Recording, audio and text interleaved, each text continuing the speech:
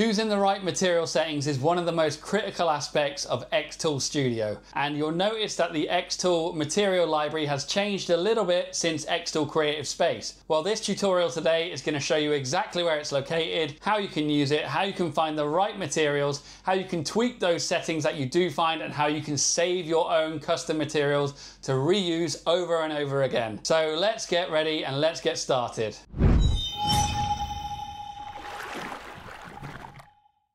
So here we are, guys. We are back to our familiar interface and we're going to be doing material libraries. As I've said, I'm going to show you where it's located now, show you how to use it, and most importantly, show you how to utilize it to your advantage. So we're going to open up our workspace. I am using the F1 Ultra today, but this will work with any laser. They all tap into the material library, and one of the great things about XTool software is that they have such a definitive, vast material library. So we're going to start off with the user interface. If you come over to the right here, this looks very different to what it used to look like. So in there, you've got a material section now, and it starts off with unknown material. We don't know what we're starting with ultimately, so that is where we're going to go. So the first thing I'm going to do is autofocus my laser. If you have a manual focus, make sure it's manually focused.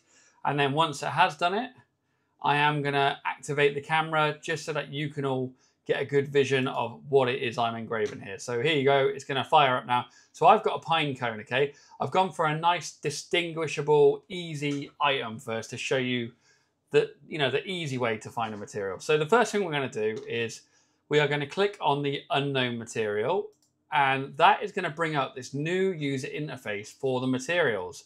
So this is now the XTool material library. And as you can see, you are greeted with a column on the left with various materials: common, wood, metal, plastic, vinyl, paper, silicone, rubber, leather, stone, screen printing, and other. And each of those is packed full of lots and lots of different materials. Now, you probably all know, if you've used XTool before, or if you laser engraved before, or if you're a beginner, you won't know this, but there isn't going to be everything in here. So you're going to come across things that just aren't in here. So I'll show you the trick of finding something that is close to what you want. But first of all, we're going to go through the ideal user case, and that is a pine cone here. So what I will do first is I'll open the material section, and pine wood is at the top because I've previously selected it. If it wasn't, what you would do is you first will look at your material and assess what type of material it is. This, in this case, is a wood. So click on the wood column, and then you've got so many different types of woods in here, and pine wood is one of them. However, there is the search materials section at the top. So if you just want to search for it, type in pine, and you're going to get various different types of pine pop up. So the difference between this and the old XTool Creative Space software is there's a lot more information here now. So we have got we've got a subsection. So we've got pine wood, shows a picture of it, shows if it's flammable or not, which is helpful. It also shows reference processing mode. So process on flat surface, same design or batch processing, different design or batch processing, and use conveyor large. They're helping you to know what you can use this material setting on. Then at the bottom, there is also a safety section with precautions, which tells you this could be a flammable material. It's a wood at the end of the day. It could set on fire.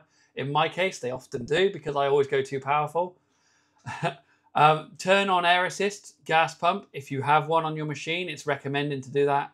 And then also, because when you engrave wood, it can get a bit sticky or a bit sooty, it is recommended to clean the material after processing. So that's helpful, especially if you're new and you're not sure what to do.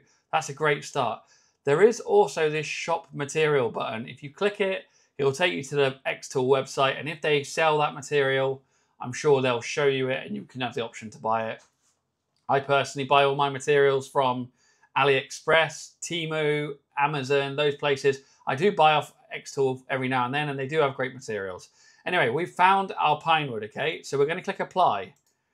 One difference between XCS, the old software, and this one is when you used to click apply, it didn't actually set it initially. Now it does. So that is now set as our set material. So what we'll do next is we will just draw a circle on here, and I'll show you the next stage of our material. So let's click engrave. So by default, you can see over here on the right hand side, it says blue light reference.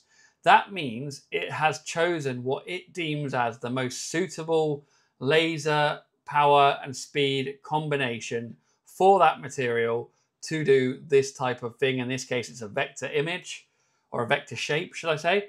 However, you might want it darker, you might want it lighter, you might want to even have an idea of what it's going to be. And that's where this next bit comes in, and it's really, really useful. So there is something here called one-click set. And if we click on that, you are now going to get an interactive window pop up. And as you can see, if you hover over the different sections, there's a green outline and it shows you the values. So this is basically a material test. They've done their own material test and they've uploaded the results, and they've allowed you to quickly set it. So if you want a darker engraving, that one there is 300 speed, 90 power. And you're going to see on the right, if you keep watching here now, I'll change it. It updates the settings automatically to do exactly what you need to do. And I thought what I could do in this tutorial is show you the difference. Okay, so I'm going to do two circles, and we are actually going to engrave these on here. Okay, these two circles are both the same size. I'll put them in a similar position either side of the center point.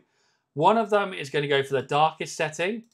The other one is going to go for I'm not going to go the lightest, but I'm going to go for quite a light one there. And what we will do is we will engrave that on there, and we will see how well it works. And then you can get a real life demonstration of how it actually works. So I'm going to do that now. We'll click process. You should see it's a nice quick engraving, 46 seconds. I'm going to click start, and we're going to do that now.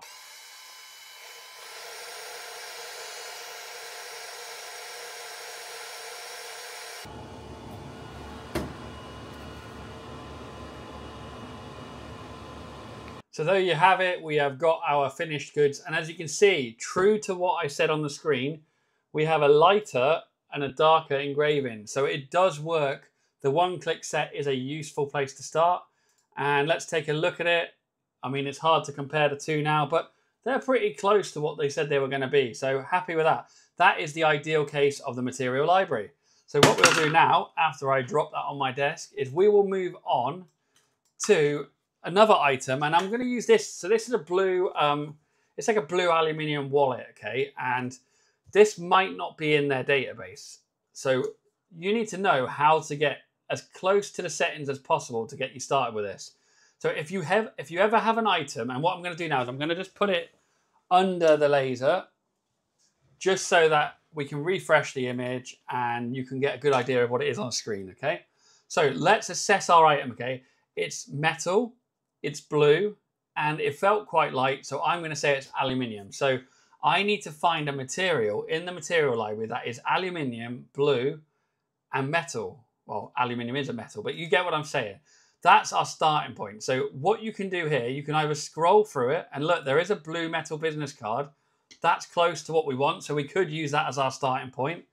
There's a blue coated aluminium alloy. There you go. That's another great option, and as you can see, very similar. But if you want to make it even easier, you can type blue into this, and it's going to give you all the blue items. And look at this. You've got so many choices, and most of these you'll find will be very similar. But in this case, I am going to go for the blue coated aluminium alloy, because that is basically what we've got. So this is great. It's not exactly the same as our item, but it's the same material and it's the same color. Therefore, the settings it should give us should be in the right ballpark. So I always recommend to do a material test on a new material, and I'll be doing another tutorial after this showing that. So make sure you check that out. And whilst I've got you, subscribe to the channel if you're finding this helpful. But now we'll move over here, look, and we will set it to engrave. And now we've got two options. If you click on the laser type, you've got blue light reference and fiber IR reference.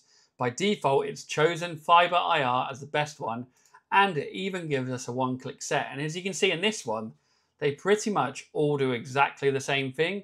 Therefore, it doesn't really matter what you select. You might want to go for the fastest one to get it done as quick as possible. Blue as a color, though, is often quite challenging, so you may want to go with more power on that. However, if we change to blue light reference, so this is the bright blue laser now, and then we go to one-click set, you'll see on this, you've got a totally different selection of colors to choose from now. You can still get similar to it, but as we know, fiber and IR is better, or at least clearer, more contrasting on metal than the blue laser. And there you go. Look, you can choose one of these materials. And if we chose that, what we can do is we can engrave it. We can see how it is, and then we can adjust it. So anyway, that moves us on to our next part. What if we've made our own material settings? So let's say, for example, we want to go with the blue laser and 92 power and 193 speed and 260 lines per centimeter. Don't try that, by the way. It probably won't work.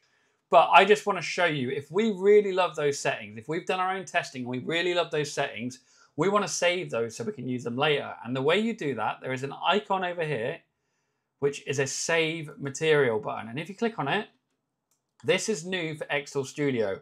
It didn't used to look like this. And you'll see it says Add Material Setting. And up first, it says Enter a name for your parameter setting. I'm going to call it I'm just going to call it Tutorial Blue Metal.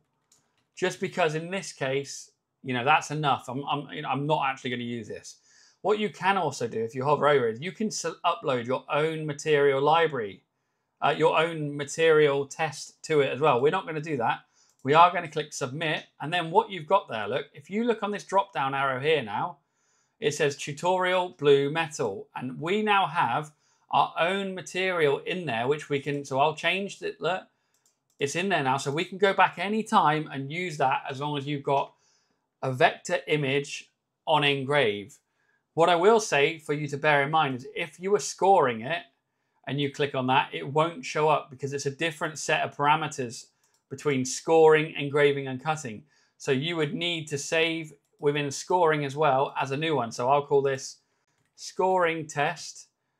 And now if we click on it and we go into there, you've got this one in here, look, but you don't see the other one. If we click on Engrave, we've got Tutorial Blue Metal, but we don't have the scoring one. So bear that in mind. That's very important because you might save some settings one day and not be able to find them, and that will be why. So there you have it, everyone. That is material selection and material library in a nutshell on XTool Studio. As you can see, it looks a bit different. It's just as effective. It's good. There is one more thing I want to show you, and that is on the home screen. You can now just go to a materials tab on the left here. You can click on that and you can actually search for materials on this without even having a work page open. So if you just want to get an idea or someone's asked you for settings, you can quickly go in there, reference it and let them know. So thanks for watching. I hope this has been really helpful to you. There will be lots more of these micro tutorials coming because I really want to help you guys get up to speed with XTool Studio. Whether you're coming from XTool Creative Space or you're brand new to XTool Lasers, you're in the right place. I'm going to give you all of my information. I don't gatekeep. I'm here to help you guys. Ask any questions in the comments and feel free to check out some of the links in the comment to my Facebook page that is full of helpful people and my other resources on there. So have a great day, guys, and let's move on to the next tutorial.